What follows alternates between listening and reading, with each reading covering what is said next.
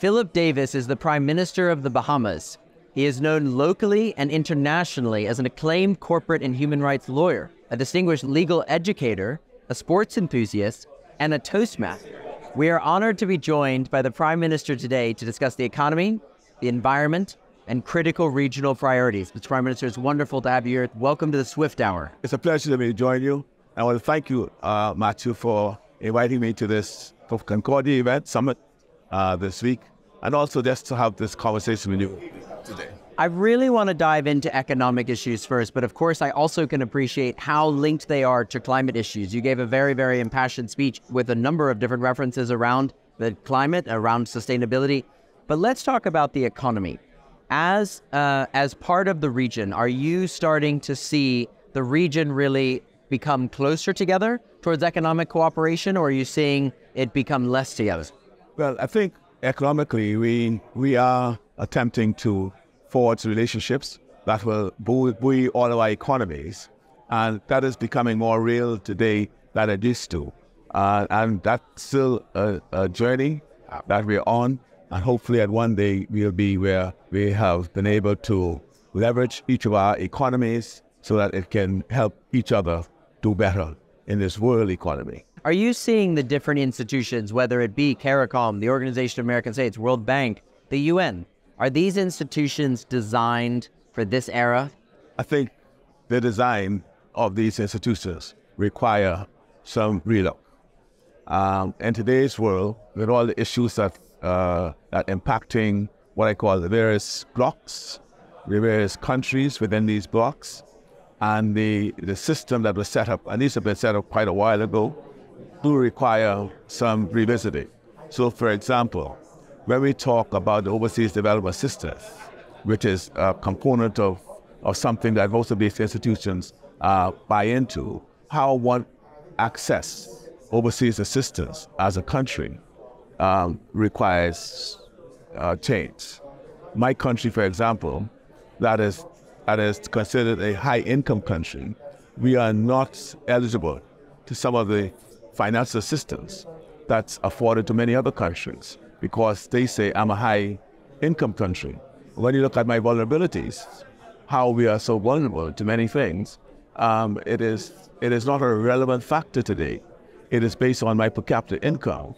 When I have a huge amount of persons who are in the high-income bracket, with many, many thousands more in a lower income bracket. So my per capita is skewed a bit. But even put aside the per capita income, look at my vulnerabilities. So when we talk about the relooking of these institutions, we don't need to have a fresher look as to how we as countries come together into these organizations to be able to be sensitive to all of the players in these institutions. So the OAS, for example, which has all the Latin American countries and the Caribbean countries, and how the disparity between those countries and what drives, and even the political systems in these countries, the multilateral arrangements that bring us together have to take these into account. And more importantly, most of these institutions are not as sensitive as they ought to be to the smaller island developing states or the smaller economies. And very often things are done without taking into account the sensitivities and sensibilities of these smaller island states. Well, I think to that point, in my role with designing this summit and other summits, I think a lot of people in my space make a very, very critical error as well, which is we say, let's have a conversation. So let's have a bunch of heads of government from the Caribbean all on the same panel. And what I think is so important is to really differentiate, but also to elevate. But is it challenging? Is it challenging to be able to elevate at a time when the world is focused on Israel and Gaza, Ukraine, China, Taiwan, even Venezuela? Yeah, well, you're quite right. It's very difficult to get to that, what I call that din, because we are very often forgotten. We're never in a conversation in these matters.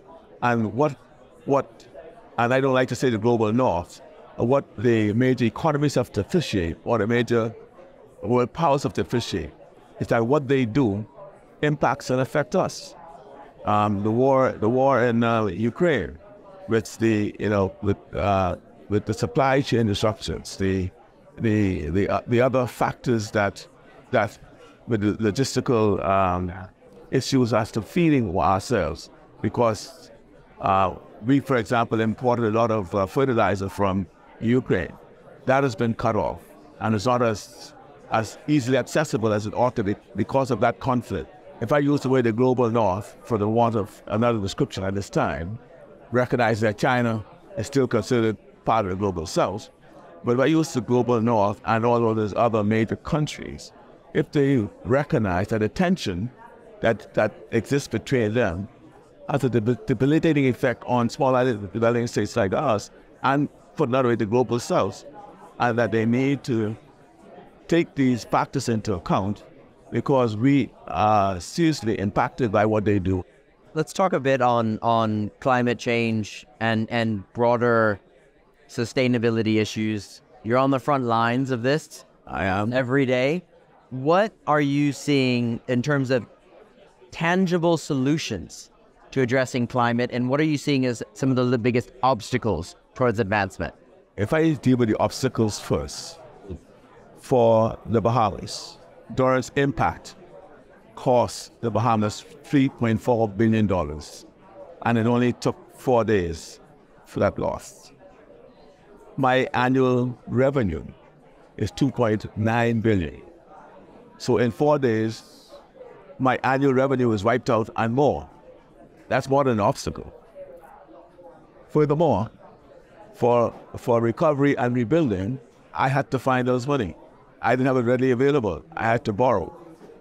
So this cycle that we find ourselves in, which creates another obstacle of having to borrow to rebuild and to recover, and within the next year or two, borrow, rebuild and recover, is a cycle that creates the extremities of our vulnerabilities. So we need to find a solution to that. If the solution has to be, right? The solution has to be that those who are responsible for the consequences, they ought to pay. The Bahamas, as you know, you have not contributed this problem. Our emissions are 0.01% or less to the world. We sequester more than we emit, but yet still, the brunt of the burden as a result is borne by us. And so we need to find a way. I am an optimist. I believe that humanity has the ingenuity to find a solution to reverse this trend.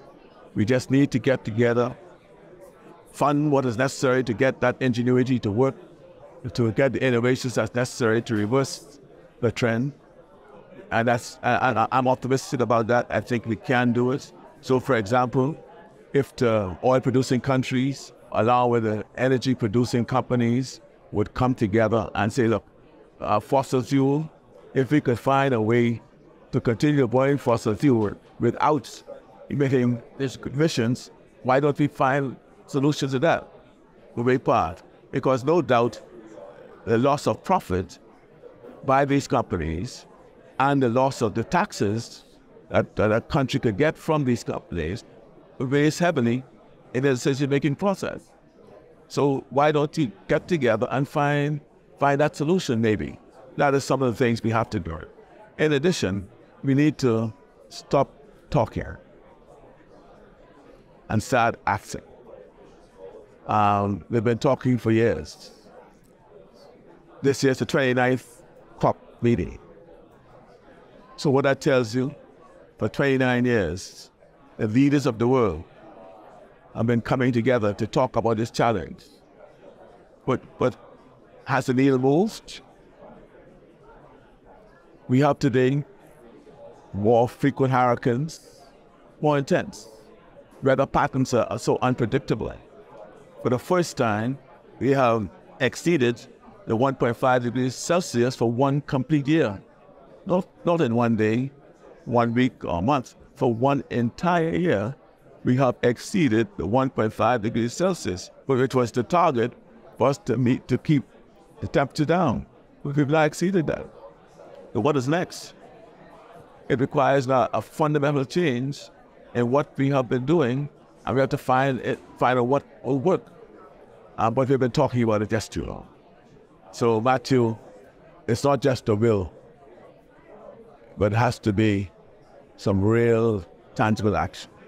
I'd like to just talk about you for a minute. You are not a career politician. Well, I got into it very late in my life. And so you were a lawyer for most of your life. Yes, I was. Did you just wake up one day and say, maybe I want to try this? Not really. If I talk about very briefly the history of my involvement in politics, my father was always what I call one of the generals, knocking on doors for the party I'm now the leader. And very often I would go with him. So I was a campaigner. He was a campaigner for many years. And then when I became a lawyer, my two law partners, there were three of us in a law firm, and each of them went into frontline politics in '77. And each of them became prime minister. Perry Christie, Hubert Ingraham. At one point in time, when there's a thought that I may have leave the party I was a part of and join another party, which was then headed by Hubert Ingraham, I was called by my father and said, look, don't do that. And then here's a seat, you go and run in that seat. So I really followed the advice of my father. I was in my 40s when I did that, and here I am today.